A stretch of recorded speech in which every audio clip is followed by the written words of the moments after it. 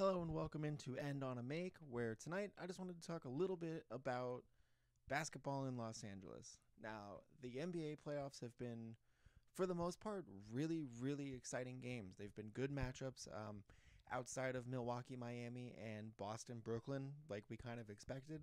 Everything else has been really exciting, and it's been packed with close games and some upsets. You got, Memphis beating Utah in game one. You had Portland shocking Denver, only to then get blown out in game two to even that series. But the two series that I want to talk most about tonight are the Clippers and the Mavericks and the Lakers and the Suns, because that is two Los Angeles teams that seem to be on wildly different trajectories. So in game one, the Mavericks came out and shocked the Clippers, beat them handily. Luka Doncic with a huge triple double, and he looked like the best player on the court in a series with Kawhi Leonard and Paul George on the other team.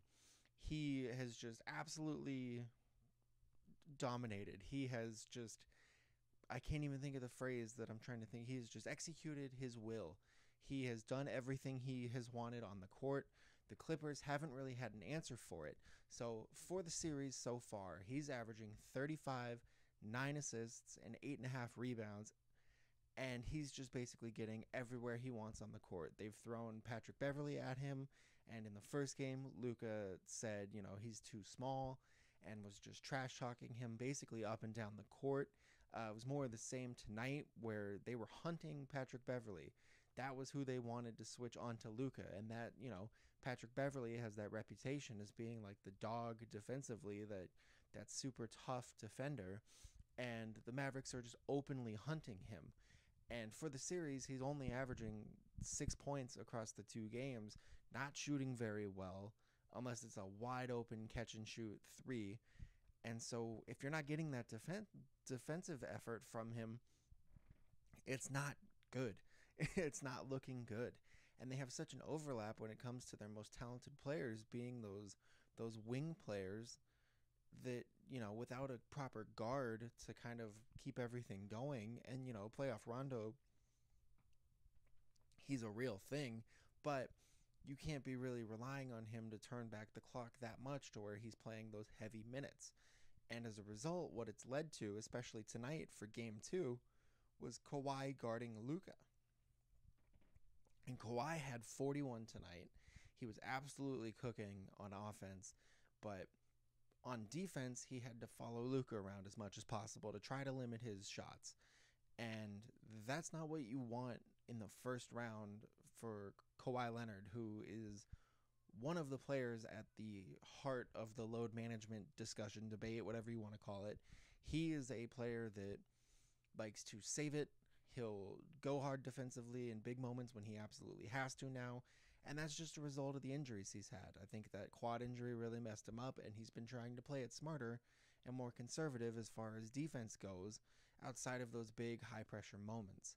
So using him to the tune of 41 minutes per game in both of these first games is just tough. It's a tough ask for him, especially if they somehow come back and this ends up being a series that, goes 6-7 games. Like, that's a lot of aggressive, hard minutes to put on your star who is used to resting a little bit more.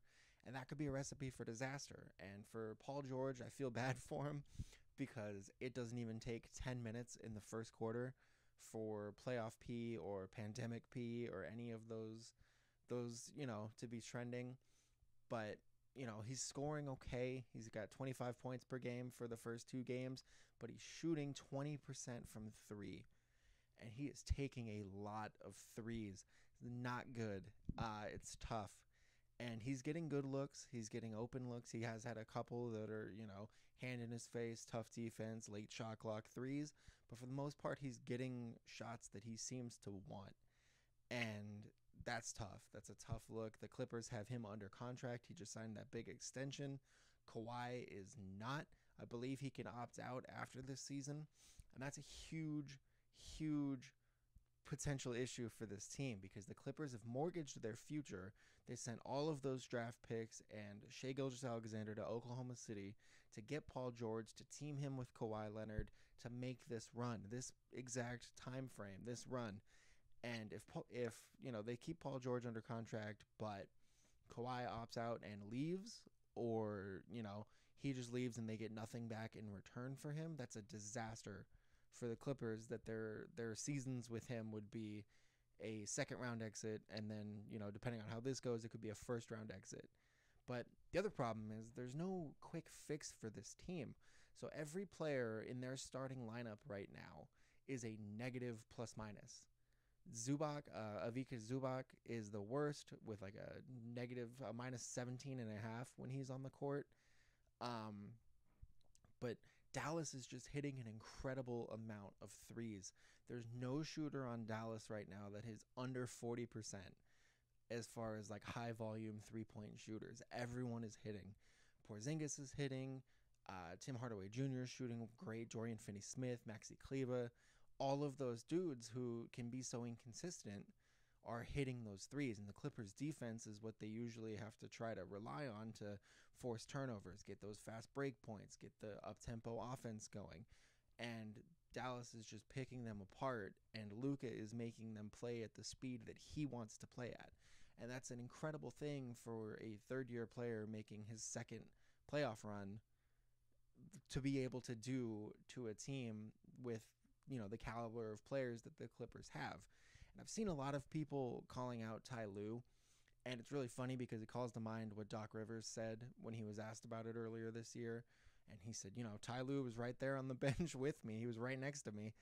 And you just see these weird decisions. So, like, Serge Ibaka has a huge positive in plus minus compared to the other centers for the Clippers, but he's only played like 17 minutes. I think we'll probably see more of him. Terrence Mann got some minutes tonight, and I think we'll probably see him a little bit more than Pat Bev even. I'm sure we'll still get the Rondo minutes, but it looks like they'll probably run with Terrence Mann a little bit more than Patrick Beverley, especially with how Luka's been just bodying up to him. And the other player that's been a disaster for the Clips is Luke Kennard, who is making $18 million a year to be a DNP CD for the first two games of the playoffs. He's like the third or fourth highest paid player on the roster, and he's not playing the playoff games. So I don't know if that's something that they're going to switch up and try, or if it's just going to be, they just accept it and take their chances with him not playing. But that is a disaster that you would be paying him that much money to not play these high pressure playoff games. Like, you need the shooting. I know he probably doesn't provide as much defense as you need right now to go against the Mavericks, but like, you need shooting to stay in these games right now. And for Dallas, the last thing I want to touch on with them is how. So last year it was a huge issue for them against the Clippers where Porzingis got hurt and Luka tried to do everything himself, but it was just a chippy series. It was a first playoff appearance for him. He got the one game on the buzzer beater in the bubble and, had that moment, but it was a case of him not having the help. And this year so far, he hasn't needed Porzingis to be that help. He's had Tim Hardaway Jr., who has been incredible scoring the ball to start this series, these first two games. He is 63% from three right now, 64% overall from the field, and he has just carried the load as far as being that next man up to run along with Luka. I think 24.5 points per game, and it's really boosted everybody's floor, especially Porzingis, because if Porzingis doesn't have to be a 2 as far as like a second option and can be like the best third option, you're gonna have a higher ceiling as a team, because he's not gonna take those, he'll still take those crazy threes that he just kind of tries to step into, but you're not living and dying by them as much because you can count on Luka to get the defense collapsed into the paint. He can kick it out to those open corners with Kleba or Dorian Finney-Smith or Tim Hardaway, who will apparently right now hit 64% of those threes that he gets, and you're going to have a much more efficient offense. So there was a couple plays tonight where things broke down. They sent the double team at Luka, and Luka was able to, hit it to a secondary playmaker. I think it was Tim Hardaway Jr. in this case, and Tim Hardaway saw a wide open Porzingis basically walk to the rim, and he hit him for a late two that kind of helped seal the deal and quell a little bit of a Clippers comeback attempt. And so that Mavericks offense is playing fast, great basketball. They are getting open looks that they are hitting. I don't know, it's early to say that they'll absolutely end up winning the series. It is shifting back to Dallas, which is a good sign. I think they said it's going to be something like 15,000 Mavericks fans will be, or well, fans, because I'm sure Clippers fans will make a trip. But you're going to have a lot of momentum for that team. And with how well they've been playing, that type of momentum could help push them over the top. And it wouldn't be a surprise. And it's just kind of, it's that basketball irony where the Clippers tanked the last couple games to get the lower seed, get what they thought was the easier matchup, and now here they are in an 0-2 hole, losing 2 home playoff games and heading to Dallas, essentially about to fight for their lives for this postseason run. And the other game I want to talk about, that I will talk about really quickly so this isn't a super long rambling video, is the Lakers-Suns. The Suns took the first game by just essentially dominating the Lakers. And the Lakers, they responded tonight. It was a strong bounce back showing for Dennis Schroeder and Anthony Davis in particular. I think AD took something like 21 free throws. And that's what he needs to do. And that's a thing that drove me crazy about the first game, was all the minutes where you had AD and Andre Drummond overlapping each other, because Drummond's best near the rim. And that clogs everything for Anthony Davis, and that leaves Anthony Davis to settle for those mid-range or those three-point shots. And, he's got good touch, and he is a good scorer, of course, but where he's at his best is getting those cuts to the basket and getting into the post and working his way to the rim and getting those foul calls and just using his size and his skill to just essentially do whatever he wants inside. So you saw finally Marc Gasol minutes tonight, and he didn't play a lot. I believe it was about 16 minutes. He hit 2 threes, but more than that, it was just the spacing that he provided for them. So he had a couple assists. He had a few more that were fumbled by the people he was passing to, or they missed the shot that he got them. But he just overall knows how to make those smart plays. And that's not to say that Andre Drummond didn't prove me wrong tonight and have a very good game.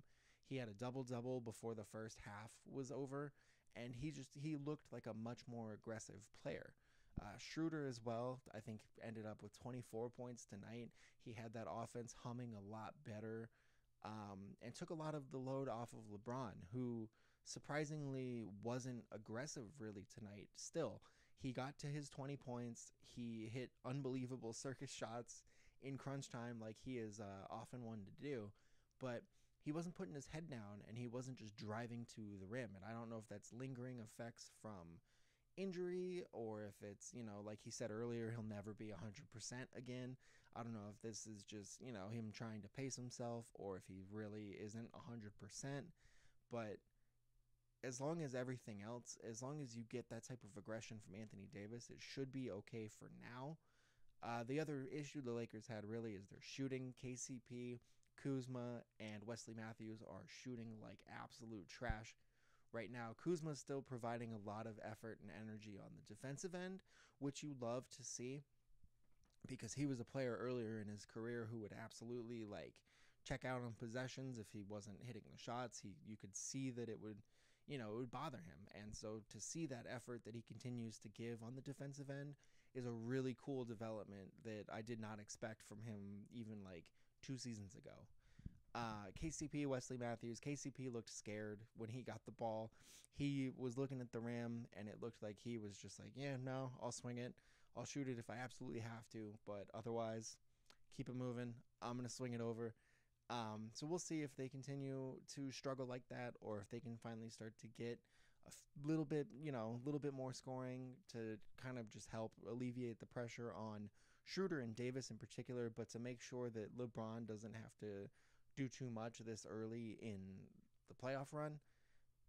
And on the Phoenix end of it, you just hate to see Chris Paul be limited by that shoulder injury that popped up at the second half of the first game.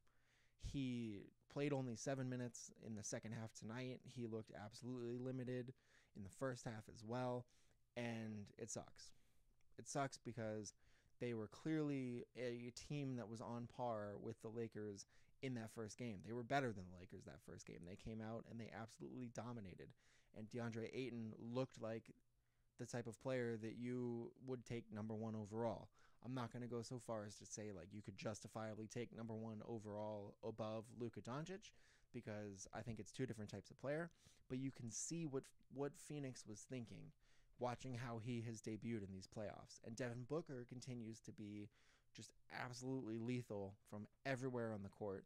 But with Chris Paul limited, you saw that Lakers defense lock in on him a little bit more. And, they were the number one defense this season for a reason. So they were able to lock in on him and just make it harder for him to score, to get to his spots, to do anything he wanted. And the Suns should be encouraged a little bit because in relief for CP3, we had Cameron Payne play very well. I think he finished like 16 points, 18 points, somewhere in there, 7 assists. And he gave them an edge that they needed desperately to continue their comeback and to fight in this game late where, he is a chippy player. He is not afraid of the moment. He is stepping right up to anyone that is crowding him or getting in his space. He's that irritant type of player that every team really needs. But because you can count on him to score and not just be, that chippy player, it gives them at least something to keep the offense humming when Booker's not in or when he's getting doubled. But without Chris Paul, it's going to just not be the same. And that's really disappointing. I really was hoping that we would get a great matchup because Phoenix has been out of the playoffs for so long. The fans were rocking that first game. You could see how much it meant to them. You were excited to see the young stars in the playoff spotlight. LeBron versus Chris Paul is always a great storyline. So it's disappointing, absolutely, to see. I hope that the days of rest and travel will help CP3 because it's not the same when a team wins with an injury like that hanging over the series. We'll see what happens. Let me know your thoughts on these or any other playoff games or matchups that you've really enjoyed so far in the comments. I would love to hear it. And we will be back soon. Not too sure the schedule I want to go with these playoff games every night. I will probably just talk about the ones that jump out to me or if something crazy happens. But yeah, let me know your thoughts on the playoffs so far, and I will be back soon. Thank you.